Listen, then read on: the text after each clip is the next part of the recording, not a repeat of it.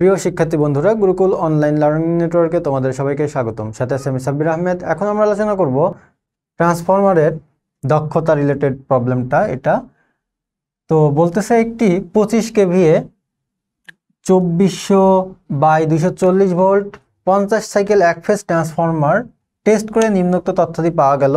Open circuit test করে পাওয়া গেছে ওপেন সার্কিট ভোল্টেজ পাওয়া গেছে 230, আর ওপেন সার্কিটের সময় পাওয়ার পাওয়া গেছে 250। শর্ট সার্কিট টেস্ট করে শর্ট সার্কিট ভোল্টেজ পাওয়া গেল 72 ভোল্ট, পাওয়ার পাওয়া গেল 380, আর কারেন্ট পাওয়া গেল শর্ট সার্কিট কারেন্ট পাওয়া গেল 10.4 অ্যাম্পিয়ার।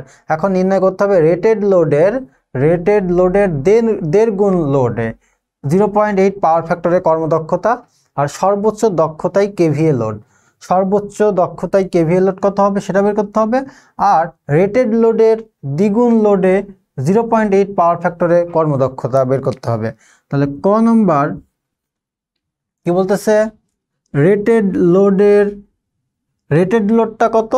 রেটেড লোডটা হচ্ছে 25 কেভিএ। তাহলে আউটপুট, তাহলে ট্রান্সফরমারের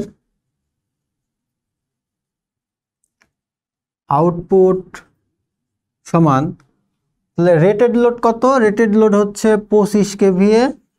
এই 25 কেভিএর দেড় গুণ, তাহলে 25 কেভিএর দেড় গুণ লোড, তাহলে এটাও কেভিএ হলো। রেটেড লোড দেড় গুণ লোডে 0.8 পাওয়ার ফ্যাক্টর, তাহলে 0.8 গুণ করলে এটা কি হয়ে যাবে?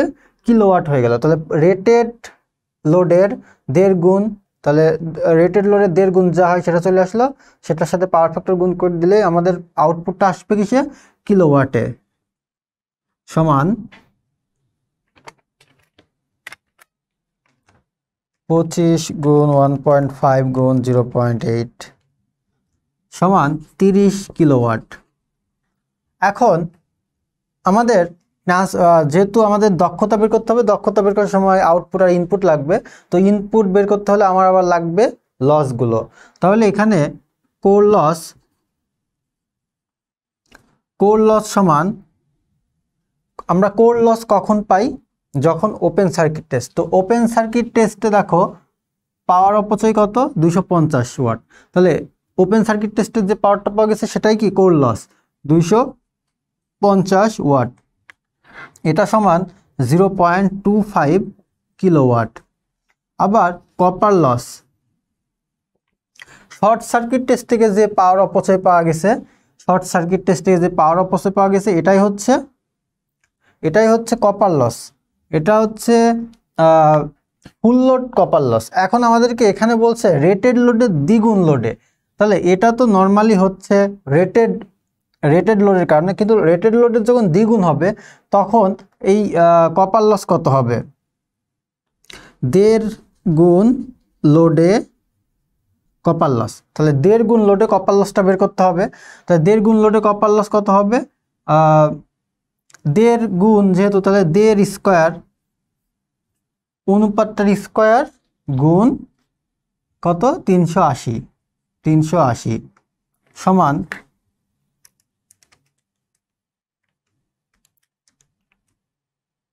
855 ওয়াট সমান 0.855 কিলোওয়াট। তাহলে টোটাল লসটা আমরা এখন বের করব। টোটাল লস সমান 0.25 প্লাস 0.855 কিলোওয়াট সমান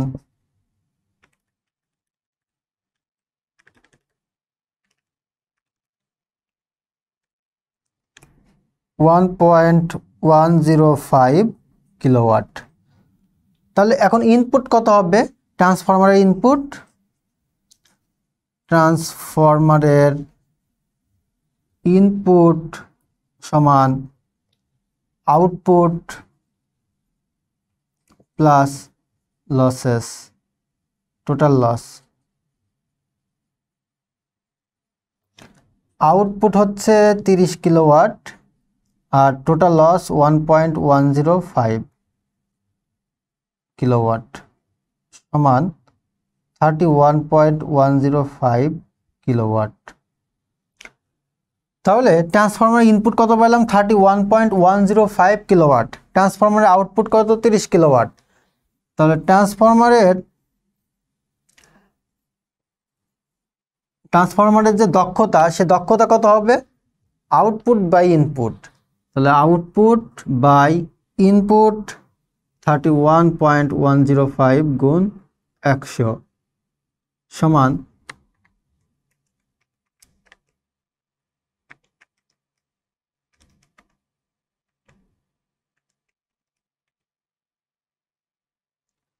96.45%।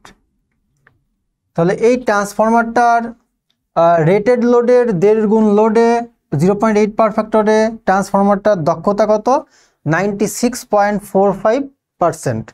তো আশা করি তোমরা বুঝতে পারছো কিভাবে দক্ষতাটা নির্ণয় করতে হবে। তো এই যে 1.5 গুণ লোডে কপার লস, যে কি অনুপাতটা যত গুণ বলবে সেই অনুপাতটার স্কোয়ার গুণ ফুল লোড কপার লস। তো এভাবে আমাদের কি করতে হবে ট্রান্সফরমারের দক্ষতা বের করতে হবে। তো এখন আমরা খ নম্বর করব। খ নম্বর বলতেছে সর্বোচ্চ দক্ষতায় কেভিএ লোড।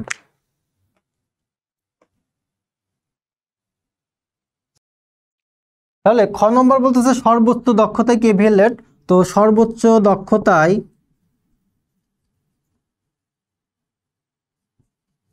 কেভিএ লোড সমান KVA rated root over core loss divide by copper loss.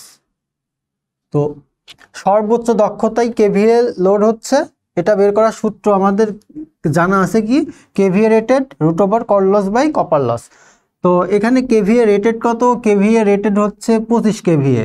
তাহলে 25 রুট ওভার কোর লস কোনটা এই যে ওপেন সার্কিট টেস্টের যে অপচয় 250।